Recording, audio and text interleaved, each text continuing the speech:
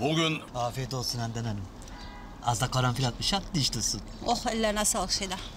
Hazar. Afiyet bal şeker olsun. Hazat ağam. Balda katayım mı şifa olsun? Yok, sade iç. He ağam, öylesi daha makbuldür.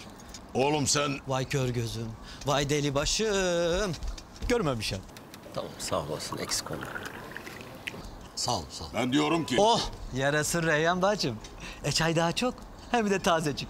Sen bitir, ben yarısını katayım. Sus ulan, sus! Ulan sabahtan beri bir konuşturmadın la. Bu ne gevezelik ya? Öyle deme baba, o da işini yapıyor. Ama huyumuzu suyumuzu öğrenecek elbet, he? He. Bana ne onun öğrenmesinden? Yeter bu gevezelik.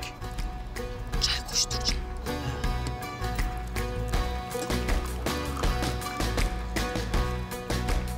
Afiyet olsun ağam. Sus lan! Ağam istemeden oluyor vallahi. Alışmışım çalışmaktan. Bir daha değilsem lanet gelsin dilime. Hı. Laneti bilmem ama... senin o dilini ben koparacağım sonunda ha. Bırak onu masaya. Hadi yıkıl mutfağa. Biten kendisi alsın. Sen bir şey diyecektin baba. Şu fidanları soracaktım Hazar. Konuştun mu ziraatçılarla? He, konuştum. Bu ilaç terkibini hazır etmişler ama 3 güne sonuç alamayız dediler. Biraz zaman lazımmış. Yani merak etmeyesin sen. İnşallah bu hastalığın ilacını bulacaklar ya. Bu meselenin peşine iyi düşmelisin. Yoksa zararın altından kalkamayız ha. Yok, sen merak etmeyesin baba. Yapılacak bir şey varsa ben muhakkak yaparım. Sen bana güven. Dert etmeyesin ya. Ben zaten sana güveniyorum.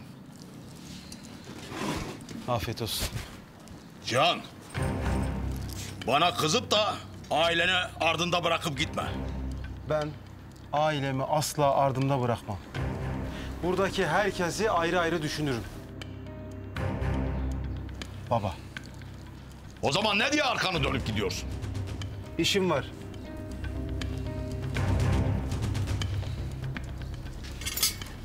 Otur oğlum. Vardır babanın bir bildiği. Baba nereye? O adamda iştah mı bırakıyorlar baksana. Araziye gideceğim. Bir de kendi gözlerimle göreyim. Evde kalıp dedireceğime...